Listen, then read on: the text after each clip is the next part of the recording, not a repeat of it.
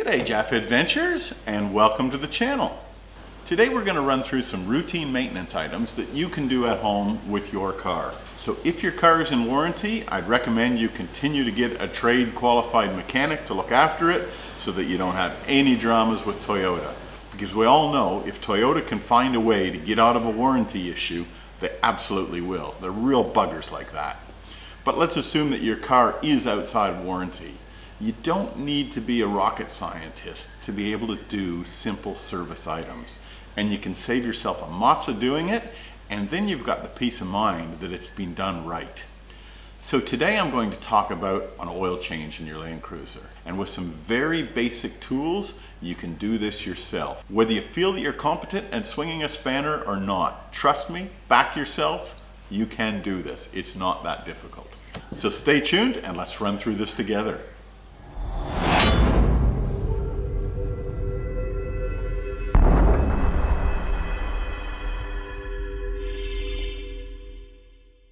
So the first question is service interval, and in our particular example, how often do I need to do an oil change? The warranty and service manual will tell you that, and it specifies under normal operating conditions every 10,000 kilometers. Now because I never do what I'm told, just ask my wife, I actually do services every 5,000 kilometers, and I have done that for years and years. Now you might think that that's overkill, especially with Toyota saying you can do it every 10. But listen, for me, it's all about peace of mind. I've done 5,000 intervals for my entire life on all of my vehicles, regardless of the specification, and I've never had a mechanical failure with the engine in my car. So that being the case, I'm going to stick with my 5,000 kilometers and I'm going to sleep well at night. What you end up doing, it's really up to you. It's whatever you're comfortable with. So now we've established we need to do an oil change. The next question is, how much oil do I need? And what type of oil do I use? And that's where your owner's manual comes into play. Now mine's a 2010 model, and on page 411 in the owner's manual, it gives you the specifications that you need. And it's telling me a diesel engine with the filter is 9.2 liters. And you know what? I have never, ever done an oil change without changing the filter. That just flies in the face of logic to me. The filter catches all the crap. You put fresh oil in and you leave the old oil filter in there, that crap's just going to leach back into the motor again. So my recommendation is, regardless of what your interval is, make sure you change the filter with the oil.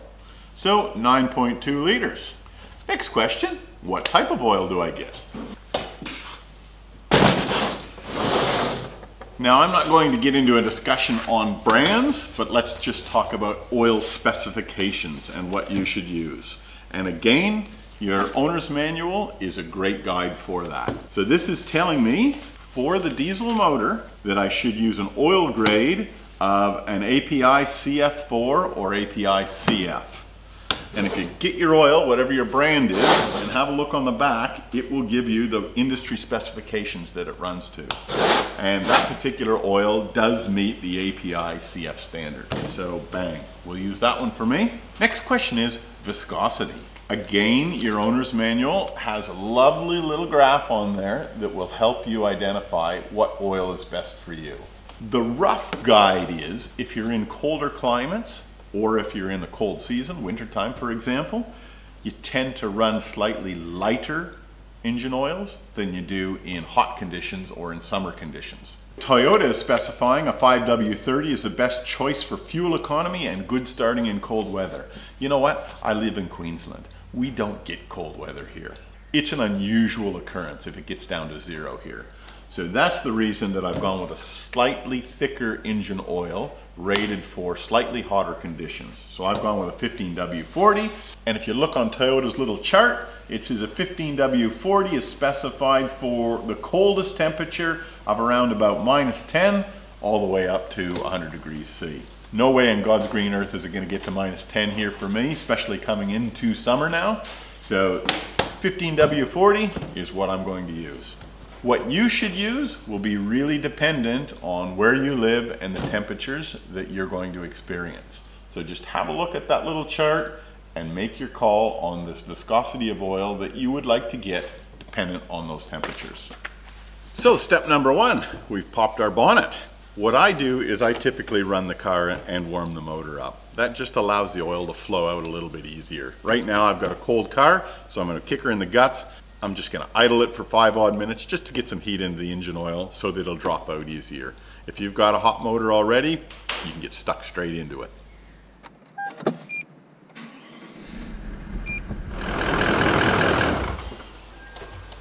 Now the next thing I'm going to do, and it's optional for you, is I'm going to remove this cover. And the reason that I do that is I just want to get a little bit more light down there where the filter is located. To pop this off is dead easy. These little clips have a push button in the center of them. So you just push that center button in and they simply pop out like that. Push the center down, lift the panel, out it pops, as easy as that. And it's always interesting when you pull these covers off. You never know what sort of flora and fauna you're going to find. I've got a dragonfly, lovely. In the intercooler I've got a Viceroy butterfly, or a monarch for those in Canada, and there's a cabbage looper in there as well. So quite a collection. So we've got our cover off. Our next step is to remove the bash plates underneath the car. Now I'm very lucky in that I've got a hoist, so I can jack the car up. If you don't have a hoist, then obviously you've got to crawl down under there on your back, but your car is high enough that you're not going to have the chassis on the end of your nose anyway.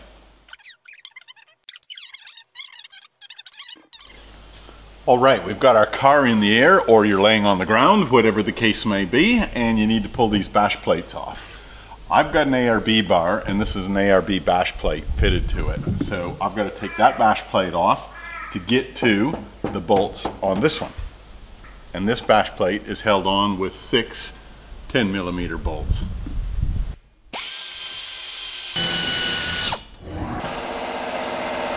Alright, now that we've got the ARB bash plate off, we can actually take off these Toyota factory bash plates.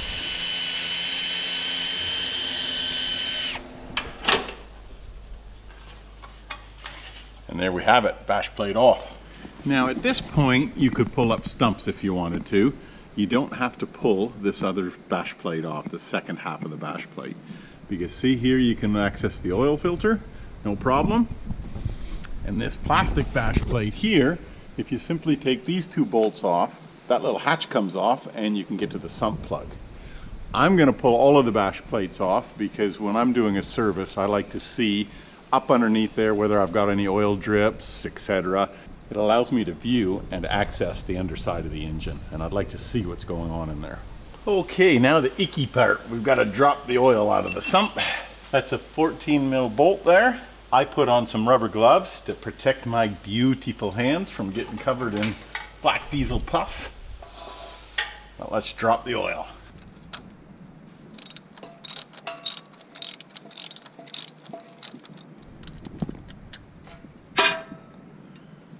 And there we have it. Black gold Texas tea. Now while that's draining, let's have a chat about this oil filter cartridge here. And you might be saying, hey Terry, I've got a 200 series, but mine doesn't look like that. And you'd be right. Your 200 series oil filter housing will probably look like this. It's a Bakelite type material. Now I've replaced mine only because I'm not a fan of this type of material, especially out in the bush. If I'm doing an oil change out in the bush and I happen to crack this thing, it's a showstopper, it's a disaster. You can't run your motor. So I said there's got to be a better way. And you know what? The 79 series cruisers, which have the same motor in them, have a aluminium filter housing. I don't know why they've got the 2 different housings on the 2 different cars, but anyway, that's something for the Toyota geniuses to figure out. So I've replaced mine with that aluminium housing. So if you're looking to do that yourself, there's the genuine Toyota part number. Just hop down to your local dealer, say you want one of those puppies, and get rid of your Bakelite cap. So let's talk about what you get in your oil filter kit. Obviously you get an oil filter, that's a given. You get 2 O-rings. The large one goes on the outside diameter of the filter housing, and this little one goes into a drain valve. You'll also get one of these things. Now here's what you're meant to do with this thing.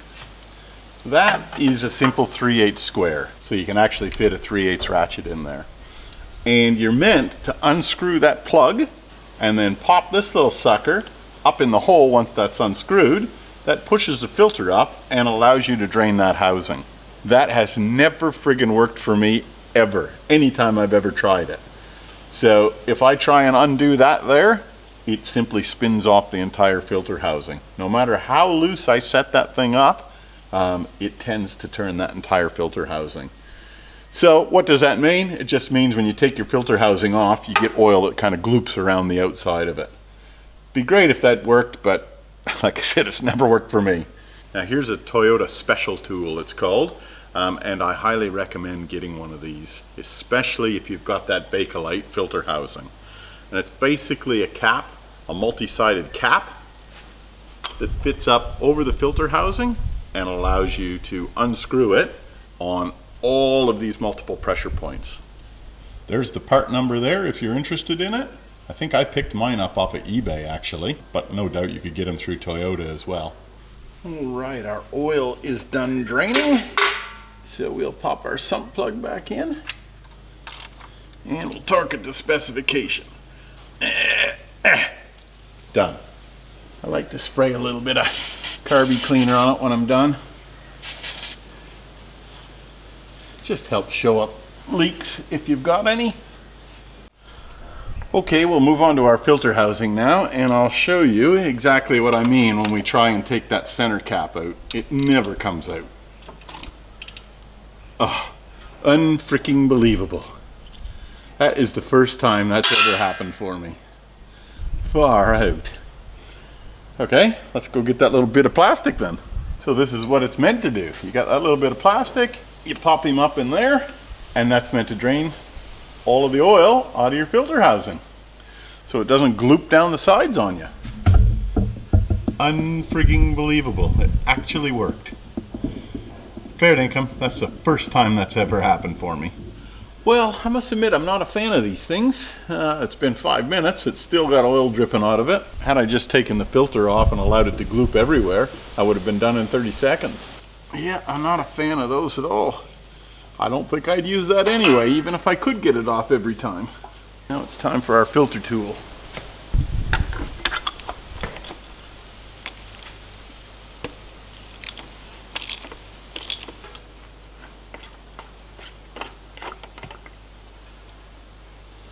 Didn't matter anyway, still glooped everywhere.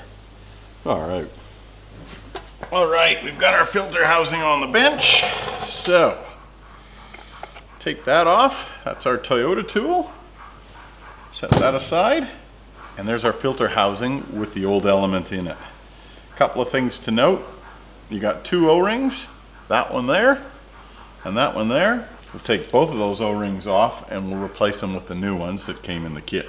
The filter just clicks in. So you remove your filter like that. So there's your bare housing ready to go. Now we'll take our carby cleaner and I'll give that a good cleaning.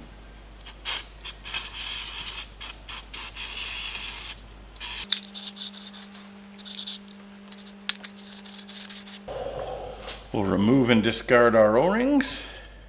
There's one of them. And there's the second one.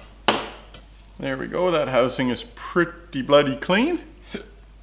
I'll dry him off with a rag and we'll hit it with some compressed air, dry it out completely.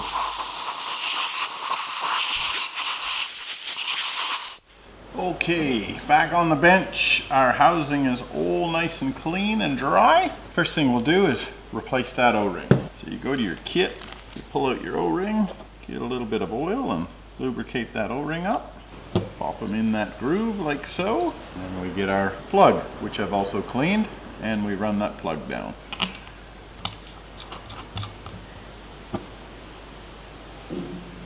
There we have it. We'll tighten that plug properly when it's on the car. Now this O-ring, the larger of the two, goes in that groove there. And you got to make sure you get that in the right groove because it's very important. Again, we'll put a little bit of oil on that and we'll pop him over into the right groove. So you see that? You might go, oh yeah, that's sweet. It's exactly where she goes. You'd be wrong. It's that one groove right there. Very important you get that one right. And last but not least, we've got our filter element, and that simply slides over and clicks down. You can hear a little bit of a click. It's super important that that perforated bit is there and that that clicks down properly, because if that's missing when the engine's running, that filter will collapse in on itself and it'll actually starve the engine of oil. You get real low oil pressure. So very, very important that that perforated metal bit is there and that that is clicked down over top of it. And that's it. That's the assembled housing ready to go back into the car. Now we'll just get our rag and clean this oil housing area. That's it. That is now ready to receive our filter unit. That just pops up in there and threads in. Now your Bakelite unit will be exactly the same as this, just different material obviously. Now we'll tighten that down, and there's a small detent clip. You can't see it, it's on the back side of this housing, but there's a small detent clip that it hits, and that tells you that it's seated. And the other thing we'll do is tighten up that plug, and there we have it. That oil filter housing is now back on and in place. We're ready to throw some engine oil in. Now that we've got our oil filter housing installed, you might think we'll put the bash plates back on. I actually like to fill the engine with engine oil first and run it for a few minutes while the bash plates are off, just to make sure that I haven't got any leaks. So that's what I'll do next. I'll drop the car and fill her up with some oil. The other thing that I've got fitted is an oil catch can. And the drain is just behind this panel here on the passenger side wheel well. So I'll pull this panel off and I'll drain that catch can. Again, I do that every 5,000 kilometers with the regular service. Now what I've done is I've put a drain hose on the bottom of my catch can and just put a bolt in there with a small washer. And there we go. Drain away, Mr. Catch Can. I normally get 40 or 50 milliliters out of it every 5,000 K, which I think is pretty normal. I've heard people report sort of 100 mil for 10,000 K. Alright, that's all drained, so we'll put our bung bolt back in. And there we have it, 40 mil, pretty much bang on. And that is black toxic pus. And that would have gone right back in through the intake system. And there's what that oil looks like out of the catch can. Just black toxic pus. Take the filler cap off, fill her up with some oil. I got one of these cheap, super cheap auto funnels. And what I like about this funnel is it actually threads in to the drain hole or to the filler hole. Alrighty. This is a 10-liter oil can, and I took out what I think was about 700 mil, dipped it into a different can. So there should be 9.3 liters in this one. Alright, we've got the engine oil in the engine now. The cap's back on. We'll kick her in the guts and build up some oil pressure. Let it idle for 30 seconds to a minute, shut it down, and then we'll check the oil on the dipstick.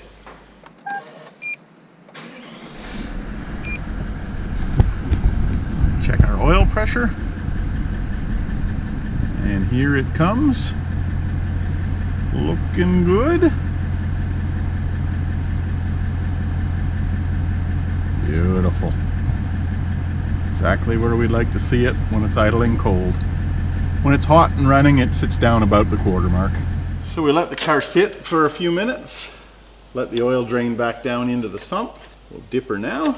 So you want it between those two lines, and we're just marginally overfilled. I'm pretty comfortable with that. Right, we'll check the underside for any leaks. Around our oil filter looks good, no problem there. Around our sump plug looks good as well. All right, we can put our bash plates back on and we're done. All right, I'll enter the details in the logbook, and that oil change is finished and that portion of the service is done. What I hope this shows you guys is that you don't need to be a mechanic, you don't need to be a rocket scientist to be able to change the oil. I know for some people who don't swing wrenches all that often, it can be a little bit intimidating, but just follow those steps. Take it easy, take it nice and slow. You'll get through it, no dramas whatsoever. All you need are these simple tools that I've got laid out here in front of you. So the next time we meet for one of these little mini services, I'll change the fuel filter and we'll go through step by step how to do that. And again, that job is dead easy. Thanks for watching, thanks for hanging around. Keep the shiny side up, everybody. We'll see you next time in the shed.